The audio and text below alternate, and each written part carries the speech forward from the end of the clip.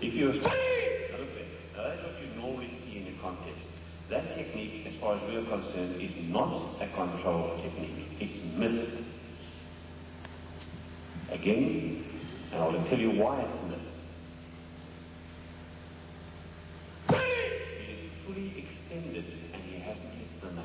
He hasn't controlled his technique. He has missed him.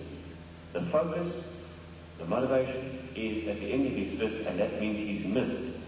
However, if he really wanted to hit that man and control the technique, this is one of the ways he would do it. All right, can we just stop it at the moment of its longest point? Slowly. He has now controlled his technique short of contact. You can see the difference? And that's quite important to appreciate, that the technique is controlled in this condition.